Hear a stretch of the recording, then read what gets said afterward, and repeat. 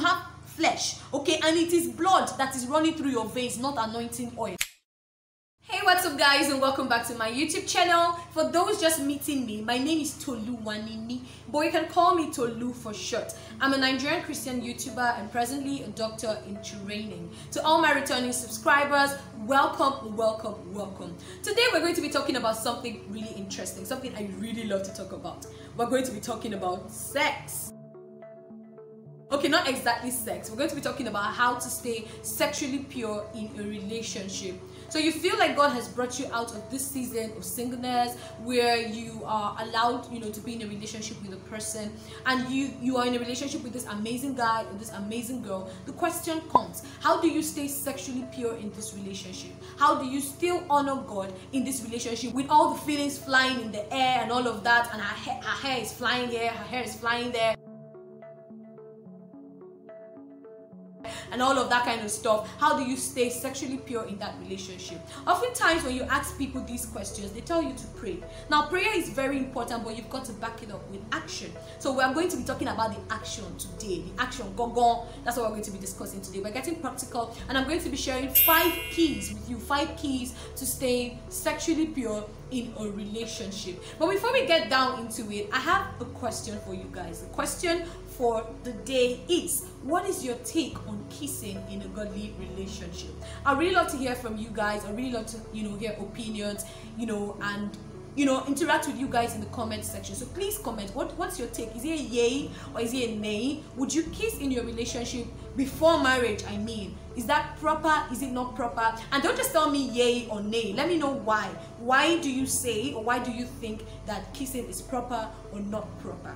All right, let's dive right into today's video. So what are the keys to staying sexually pure in a relationship? 1, create intentional boundaries.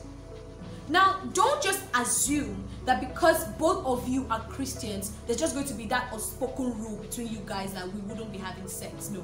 You have to discuss and have an open conversation with your partner to ensure that, first of all, they are on the same page with you, and next, to decide what lines you guys are not going to be crossing.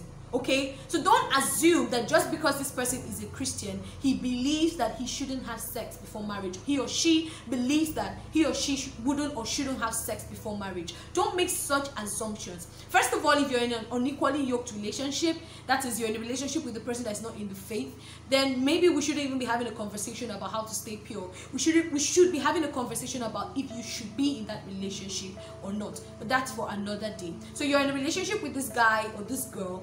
Don't just assume. Have a conversation. You guys need to decide what principles you're going to be upholding in your relationship. What lines are you guys not willing to cross in your relationship as you go through the journey? What lines are you guys not going to cross? For certain people, it could be, you know what, we're not going to be kissing in this relationship. For other people, it could be, I'm not going to be visiting you alone. I must always go with somebody. Whatever the situation is, it's peculiar to you guys. You guys know yourselves, you know your personality, you know what turns you on, you know what triggers you, you know all these things. So have an open conversation with your partner. Decide what are we going to be doing in this relationship and what are we not going to be doing in this relationship to ensure that this person is even on the same page with you. So don't just assume that just because you two are Christians, that somehow magically these things will just settle themselves, because you know what, bro, sis, conji no de sabi spirituality. 2, be accountable. There should be people who know about you guys' relationship, and by that I don't mean that you need to put your relationship on social media. If you don't want to go public, you don't want the world to know, that's fine. But there should be 1 or 2 people who you guys are accountable to. There should be that mommy, that daddy, that pastor, that friend that could call you guys at any point in time and be like, bro, sis, hope you guys are still honoring God in this relationship. There should be that one person you can always run to when feelings are, and hormones are, and you need to rush and tell somebody and, get some guidance and seek help. If you are hiding your relationship, something is wrong, because evil thrives in darkness. Bring it to the light. So you don't have to tell everybody, but there should be 1 or 2 people who know about it and who you guys are accountable to. 3, ask yourself always, what would Christ do? So in every situation, in every circumstance, when you're trying to make a decision as to whether you should or should not do certain things, ask yourself, what would Christ do? For instance, your love language, your partner, you guys' love language could be touch. It could be that every time you touch her, you know that she reacts in some way. And then you're together one day and feelings are flying, her hair is going like this and going like that, and things are happening, and the emotions are rising, and the blood is hot, and the spiritual brother is, you know, carnal, and you're like, I just want to touch her, I just want to touch her. But you know that touching her triggers something in her that is not exactly healthy, you know, for that moment. So ask yourself, what would Christ do? Would Christ touch her? Would Christ go ahead to trigger her, to cause those triggers in her? So don't be selfish in your relationship. Always put Christ first. Always ask yourself, what would Christ do? Think of the other person. That's how Christ would act. Christ's love wasn't selfish. Christ was selfless. So think of your partner. Think of how the other person would feel. Think of how the other person would react. Don't just think about your emotions. Don't just think about your body. Don't just think about your hormones. Don't just think about your own satisfaction or your own gratification. Think of the other partner and ask yourself always, what would Christ do? 4. Don't create an environment for sin. Don't tempt yourselves.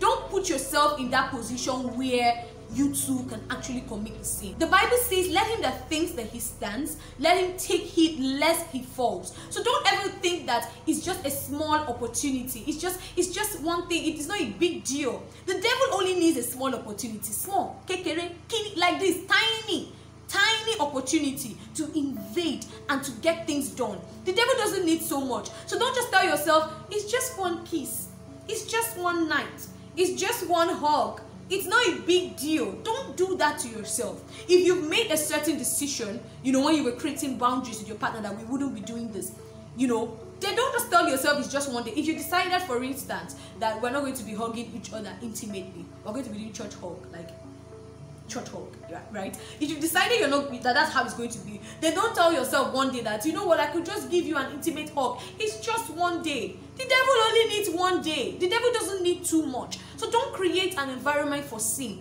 Don't make yourselves feel that you are too good to do certain things. Because my brother, when feelings enter this thing, the thing is one kind. The thing is one kind. If you know, you know. 5. Don't be afraid to say no to whatever makes you uncomfortable. By that I mean, be honest with yourselves. Be honest. Be honest. Tell yourself the truth. So it's okay to tell your partner, you know, he calls you up or she calls you up and he or she's like, I want to visit you. I'm in town. I'd like to come over. It's okay to say, I don't think you should visit me right now because right now I feel totally vulnerable. It's okay to do that. Be able to speak up and say no. Be able to say that I'm not comfortable with you touching me that way. I'm not comfortable with you saying these kind of things, you know, to me. Be honest with yourselves. Don't be shy. Don't be ashamed. It doesn't make you less spiritual to admit that being touched in a particular way turns you on. It doesn't make you less spiritual. It does not reduce your spirituality or your kabashin or any of that kind of stuff. You are flesh. You have flesh, rather. You have flesh, okay, and it is blood that is running through your veins, not anointing oil. So don't think that it is not okay for somebody to, or for you to tell your partner that you can't touch me like that, brother. You can't touch me like that, sister. The thing they make me do one kind. It is fine. Be comfortable with telling this person that this thing doesn't make me comfortable. This thing hurts me in this way, or this thing triggers this in me. Be honest about these things. You know, when people have this kind of conversations, like I said earlier, we'll say things like, you guys should pray more together. The more you pray with each other, you know, the less likely you are to want to sin. It's not like prayer is not good, but I want you to note this thing that I'm about to say and never forget it. Never forget this. Even a good environment can become a platform for sin. Even a good environment can become a platform for sin. So just because you're doing something healthy and something Christian and something spiritual does not mean that it cannot suddenly become a platform for sin if you are not careful, if not managed properly. I'll give you an example. If you two are praying together, but you guys always pray in probably one person's house in the middle of the night, you guys pray together a lot by 12 midnight. So you fix 12 midnight of all times in the day, of all times, 12 midnight, to pray with somebody that you are in love with. somebody you hope to probably spend the rest of your life with, somebody you are sexually attracted to, somebody you are physically attracted to, fine boy, fine girl like this that gather everything. You fix 12 midnight to pray with that brother and that sister, alone, without anybody, just two of you. Prayer is a good thing, right? Praying together is a good thing, right? But that environment, in a twinkle of an eye, in a blink, can become toxic. That environment can suddenly turn to a platform for sin. So don't think that just because you are doing the right things, it can't suddenly become sin. It can't suddenly change. Be on guard. Be on guard. Okay, so these are 5 keys. There are probably more, but these are 5 keys that was just laid on my heart to share with you. You know, for everybody in a relationship or hoping to get into a relationship, you know, to stay sexually pure. Now, about kissing, I asked you guys to let me know what you think. So I'm going to be sharing my opinion on that, like what I think about kissing in a relationship, in a godly relationship. My friend described kissing in a way that I would like to describe to you. So it's like somebody delivers Christmas gifts to you before Christmas and tells you you are only allowed to open it on Christmas Day. This is your Christmas gift, but you are only allowed to open it on Christmas Day. And then you now tell yourself, hey, let me just peep inside. Let me just do like this and check what is inside it. So you do that and you realize that what is inside that thing is likely to be sweet. You've not tasted it. You've not touched it yet. But you have peeped into it. In my opinion, that's what kissing is like. So I feel like if you can avoid it, maybe you should. However, that's my opinion. That's not like, this is what the Bible says, this is what the Lord says, thus saith the Lord. No, it is strictly my opinion, okay? So whatever works for you in the confines of Christianity, whatever works for you within the borders that Christ has created, go ahead and do it. But that's my opinion on kissing. I feel like it can become an environment for sin. But still, I would love to know your opinion, what you think about kissing.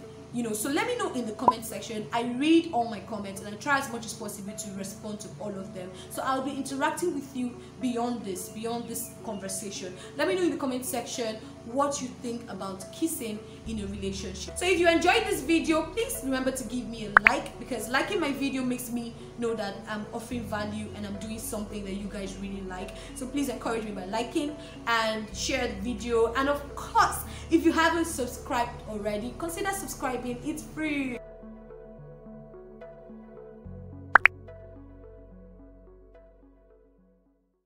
I hope you've been blessed by watching this video, you guys. It's been an awesome time creating this particular content because, like I said, I really love to talk about sex. Okay, so until I come your way next time, this is bye.